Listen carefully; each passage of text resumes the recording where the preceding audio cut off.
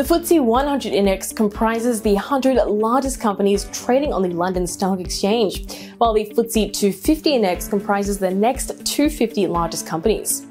And together, both these indices cover the largest 350 companies listed in London. The foremost distinction between the two UK indices is their total market capitalization. As of the 29th of February, the total market cap of the FTSE 100 index stands at £1.98 trillion, while the FTSE 250 index's market cap stands at just $376.82 billion. The constituents of the former are large-cap blue-chip firms like Lloyds and Vodafone.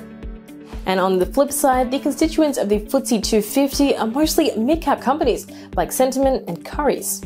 Generally, the volatility of large-cap stocks is comparatively less than the mid ones. Although, while mid-cap stocks may not hold their dominant positions in their respective industries, they have the potential for higher growth.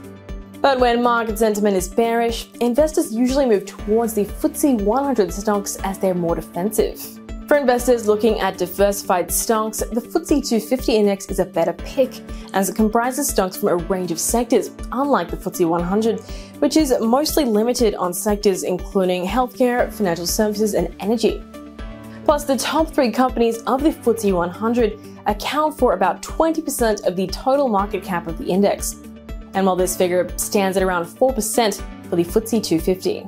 Another difference between the two indices is that around 50% of the total revenue generated by the 250 comes from overseas, while this figure stands at 70% for the 100 stocks. Plus, the FTSE 100 companies have a solid footprint internationally, while the 250 counterparts are more strongly associated with the UK economy.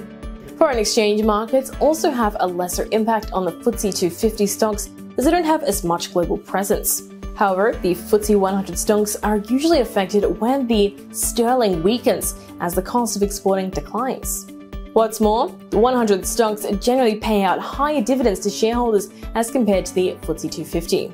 Based on market capitalization, the top 3 FTSE 100 stocks as of the 29th of April are Shell, AstraZeneca, and HSBC Holdings, with market cap of £164 billion, £163 and £99 billion respectively. As for the FTSE 250 index, the top 3 companies include Centrica, Unite Group, and Harbour Energy, with a market cap of 4.7, 4.6 and 4.6 billion.